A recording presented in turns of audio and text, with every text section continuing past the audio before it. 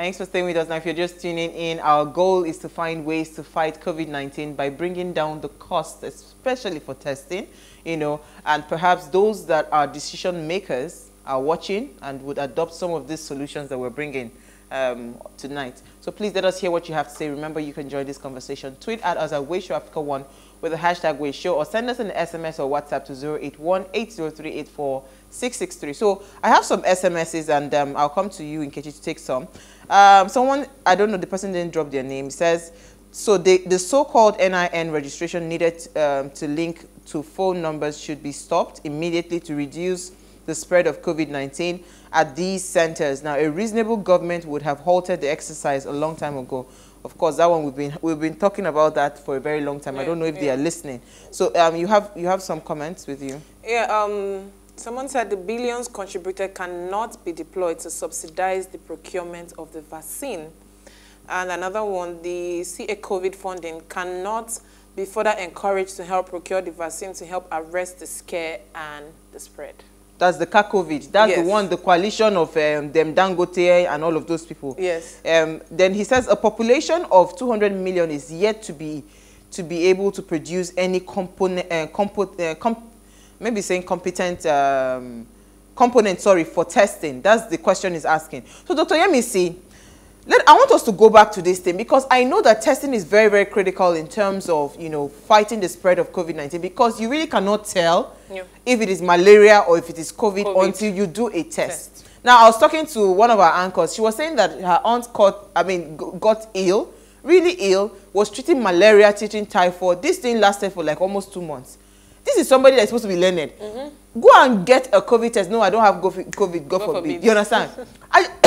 Sorry. So I just feel like a lot of people are actually, for me, it's annoying. It's not like it's it's not like it's HIV, where I know that if I'm careful, I will not contract it. So if I do the test, I know that I've done the test and I'm clean. But this one, I can just say hello to you and I've contracted it. So why would something as quick to spread like that have so much cost attached to it? So I hear you. You are saying that the NGOs should come on board, churches should come on board, mosques should come on board. What's it called? The government cannot do it alone. Governments should subsidize. But we know that in Nigeria, already if something costs 220 naira, the government can come and say the thing costs 200 naira. That is the standard of, what's it called, corruption that is already within Nigeria. So are you trying to tell me that this cost, there is no embedded corruption inside somewhere happening?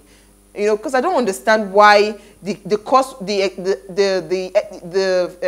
kit will be so expensive for something that it spreads so quickly. That's actually a valid question that we should all be asking. Here in the United States, if you want to pay for COVID tests, it could range anywhere from, say, $100 to maybe $200, depending on where you go to. That's if you have to pay out of pocket. And, we are still seeing this. When I say we, I mean the government. So not just in Nigeria, even in the United States until maybe just a few weeks ago, right? We have to tie this to the how do I put this? The overall well-being of the society. If the society is not well, which is where we are now with this pandemic, if we're unwell, all aspects of society is going to be affected, which is what we are all seeing. The government, there's corruption everywhere. There's corruption here, there's corruption in Nigeria, there's corruption everywhere. But the federal government, the state government, the local governments, they have to realize that the issue of COVID-19 is different, all right? It's not right to say I want to take the money to build a road and take it for myself and be corrupt about it. But taking the money meant for this pandemic and everything that is associated with it, I think it's beyond par. Because so many, even the rich and mighty have been affected, and a lot of them have lost their lives as well. So the government should realize that controlling this pandemic is not just important for the people, it's important for me. If Nigeria is controlled for the pandemic, then I can keep getting richer, right? I can keep doing what I was doing before. So everybody has to see it as such. Everybody has to. People have, okay, look at, we have all these market associations, right? You go to Agege Market, Tejo, all the different markets, they all have associations. A lot of those associations are very hefty. If you look at their bank accounts, right? Market women contribute money to belong to this association. Yeah. I don't see any reason why the people running the market associations cannot be doing surveillance testing for market women. They have a lot of money. They collect a lot of money. Look at the NURTW, the motor parks. Yes. All those organizations are very rich, right? They all contribute a lot of money. So they should be investing in themselves, in their own members. So it's not just Nigerian Medical Association or Nigerian Bar Association or the Association of the Rich Bankers. Every group, every society should find a way to make this affordable. If we see going to test for COVID as, like you said, somebody did not want to help me test for COVID. No. We shouldn't see it as such.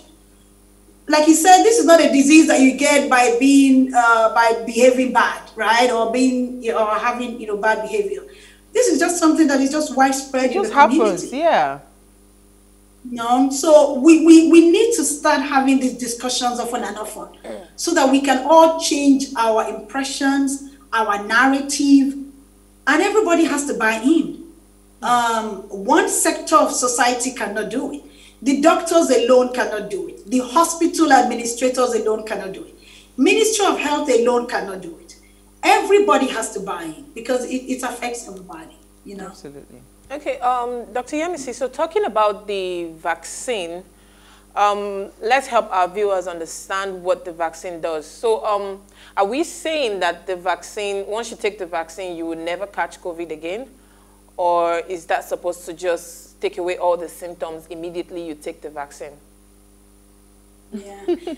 So, that's a fantastic question. So there's some facts we know and a lot we still don't know about the vaccine. Every month we're learning more. I think I can only talk about the two common ones that have been approved in the United States. I know there are different types of vaccines in different countries, so I'm still not sure what is going to make its way to Nigeria. I won't be surprised if we end up with multiple types of vaccines in Nigeria, which will make sense so that, the more we get, the more we can vaccinate people. Yeah. But at least on the two most common ones worldwide as of now is the Pfizer and the Moderna. Even those two types, the success rate was, mentioned to be around 94 to 95%. So it's still not 100%. And even those numbers, it's still at least 2 to 2.5 weeks after the second dose of the vaccine. So now the vaccination has started in the United States since December. There are people who have gotten COVID after their first dose while waiting for the second dose, right? So they are still at risk like everybody else, right? So even after getting the second dose, even after that 2 or 3 weeks is passed or a month, and you think, yes, now I'm protected, you still have to keep doing your masking, your social distancing, your hand washing, and all what we're doing, avoiding large gatherings. We still have to keep doing all that because you really don't know if you're going to be in that 5%. We still don't know how long the vaccines will last. I think one of them published a study last month that they were still seeing antibodies present because the antibodies is what helps you to fight severe infection if you get re-exposed after taking the vaccine. I think some of them have reported that they still found a good amount of antibodies 6 months after the first dose of vaccine when they looked at the people that were in the initial trials. But as time goes on, by maybe middle of this year or later this year, we will have a lot more answers. We know if we need booster shots, like tetanus that you get boosters every 10 years, or if it's just going to be one vaccination will last for many years. These are all answers that we still don't know. I don't think anybody knows yet. Maury, do you want to come in or let me come in? Well, I think she has kind of answered the question that I have. Speaking on the vaccine, I've asked 10 to 15 people that if the vaccine comes to Nigeria today, will you collect it? And everybody has been saying no. The people that I have asked, because of the fact that they do not know the side effects that this vaccine possesses. So I just want to know if it's within your capacity to say if or not these vaccines have any, future hazards that can, cause harms to the human body after taking them. All right, so I'm going to put a disclaimer here because I'm no infectious disease expert, okay? I'm just going to tell you what I know as a physician. To the best of our knowledge, we don't expect any long-term major side effect. Unfortunately, the issue of vaccines was politicized even before the vaccines became available. And the form of politicization was different depending on which country you were in. In Nigeria, we had our own share of politicization. There was so much going on social media summer of last year, even in Nigeria, about vaccines. So, to the best of our knowledge, even though the Moderna, the Pfizer vaccines are RNA vaccines, which was not, often used in the past for other diseases, nothing so far has been found to be of concern for long-term side effects. Of course, nobody's going to know 100%, but there are clearly side effects that can come from the vaccine. Most of them are immediate and most of them are mild. It's the same way malaria, as all of us get malaria in Nigeria and 99% of us do well once we treat it. If it's malaria, we still have a mortality rate from malaria. People still die from bread and butter malaria. So it's still the same thing with the vaccines. You will still see reports of anaphylactic reaction, very major, severe hospitalization requiring side effects. And, there was a report of a death in California a day or two ago. So there will still be those major, but the majority of people who have received the vaccine, I don't have numbers, but at the top of my head, I think I can safely say over 90% have just had very mild side effects, which are common side effects that we see when we get all the vaccines. When we take our babies to the hospital for normal immunization, we give them paracetamol, right? Yes. Because they're going to cry, they're going to be febrile, they will have fever. So most of the common side effects are just pain at the injection site. Some might have a mild fever, body aches. Most people, I've taken one dose and my arm was heavy that one day. The day after, the vaccination itself is almost painless. You don't really feel anything. It's a tiny needle. And some people might have some pain, some redness, just some body aches. But these are all signs that the vaccination is working, because the way it's supposed to work is to induce your own immune system to produce antibodies, right? To fight the antigen that the vaccine is going to make your body make, if I'm making any sense. So all that, the antibodies that you are producing, all those things will release some markers of inflammation, which is why we have the aches, the pains, the fever. But most of the time, they just last for a day or two, which you can easily take paracetamol for. Okay, so Dr. Yemisi. But before I close this subject, go ahead. In Nigeria, I'm not sure, there's a ministry that is, I'm sorry, I'm blanking in a second. There's a ministry that is involved with educating the public. I can't remember. That's the National Orientation Agency. Thank you very much. It's an agency, not a ministry. It's a federal government parastatal. If this is the one that they need to fix. That agency needs to find a way to improve public confidence on the vaccine when the vaccine arrives. The success of the vaccine is when people take it. It's not that the vaccine is around. Okay. So Dr. Yemisi, all this vaccine that you have explained very nicely to us, does it come at a cost to you as a citizen in the US? So in this country, it's been announced multiple times that it's free, no cost. And I think that's the way it is in United Kingdom and many other countries. And I think, this is just my personal opinion, no government should be able to raise their head and say they will bill somebody for the vaccine. I think it should be free, and I think that's a general consensus. It should be free. It is in the government's interest to control the disease. So Immunization generally in Nigeria has mainly been free, especially a lot of, the scheduled immunizations that we give children. This is the scheduled one for children. Come again? Least, in government hospitals. Come again, Dr. Yemisi, it's not free. Oh. So, but, okay, Maury, do you want to come in? So I wanted to do a follow-up question. As part of fighting COVID-19, right, I realized that a lot of hospitals, when you go to a lot of hospitals, at the first point of call, when you meet them, you're having a temperature and everything, nobody checks for COVID, right? So can the government move beyond just these accredited centers and move this testing to all hospitals within Nigeria so that anybody that comes in first, is that not the way we should be able to fight it? And I will still go back to the cost, you understand?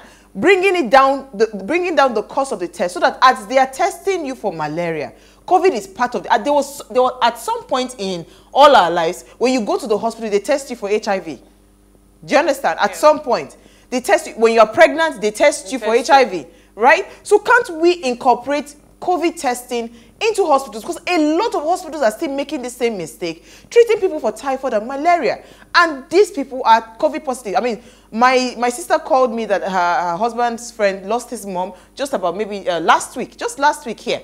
They were treating her for typhoid and malaria. It wasn't going until they had to move her away from the hospital. They took her to isolation center, but by then it was already too late. So how can we do it in such a way? Should we say, okay, this is now the hospitals or private organizations who should come together to bring this test to every hospital? The rapid testing, I think, is cheaper than the PCR testing, even though it's not as sensitive or specific, especially the sensitivity. So you may have some false negatives and some false positives. But if all of us, we the government, we the people, we the associations, we the NGOs, right? If all of us can find a way to, even if it's just a rapid testing, make it subsidize the cost of it, then it will be in the private hospital's best interest to say, oh, the same way we buy malaria kits to stock our hospital lab, we can also buy some rapid testing COVID-19 kits, so that when patients come, they've been having symptoms today, so it's malaria. But if you've been having symptoms for 3 weeks and you've already been to 3 pharmacies and been treated, then I should be testing you for COVID. Number one. Number two, everybody knows the symptoms of COVID. You don't even need to be a medical person we all know the symptoms. So most hospitals by now should have some typical screening protocol so that any patient that comes in.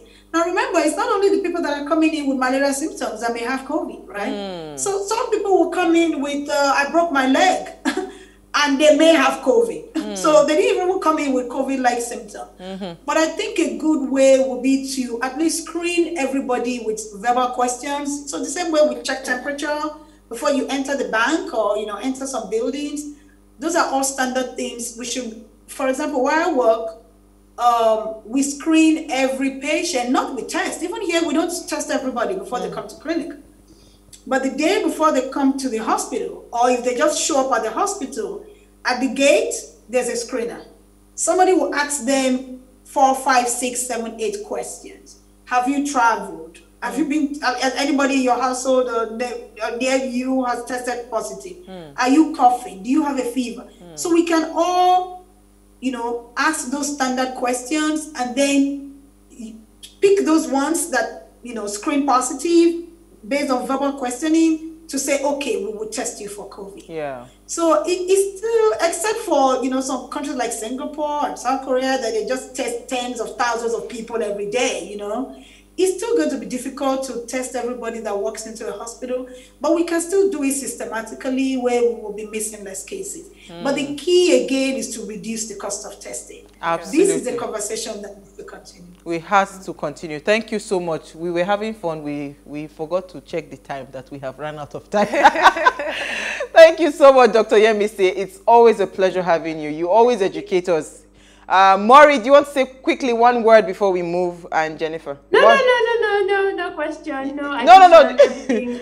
So has she convinced you to take the vaccine? I'm going to think about it. I'll pray about it. Alaja. I'm still here. I didn't grow any horns, so you'll be fine. How about you, Jennifer? Dr. Yemisi, thank you. This was actually very insightful. As for the vaccine, and let's get here first before we decide. I mean, I'm excited. I'm excited that the vaccine is coming in, and I'm really, really hopeful to see what it would do for us. But until then, fingers crossed. Well, my own is that government, when the vaccine comes, please let it be free. We are begging before they will start doing. I told you already. They will say the vaccine is free, but you will pay for syringe. For syringe. Boring. So WAYS was birthed from the need to inspire, inform, influence lives towards action. And this year we're starting our CSR focused on curbing unemployment in Nigeria. So if you are a company, please partner with us by allocating internship slots for us to give to job seekers. Now, if you are a job seeker, keep watching WAYS and follow us on all our social media platforms and keep telling all your friends to keep their eyes on WAYS, because this is going to be an all year round engagement. Now, in case you missed today's quote, here it is again, very important quote. Healthcare is not a privilege, it's a right. It's a right as fundamental as civil rights. It's a right as fundamental as giving every child a chance to get a public education. So this is our fundamental human rights. Government, we are going to hold you accountable. We'll see you live tomorrow at 8 p.m. as we bring you another great conversation. Enjoy.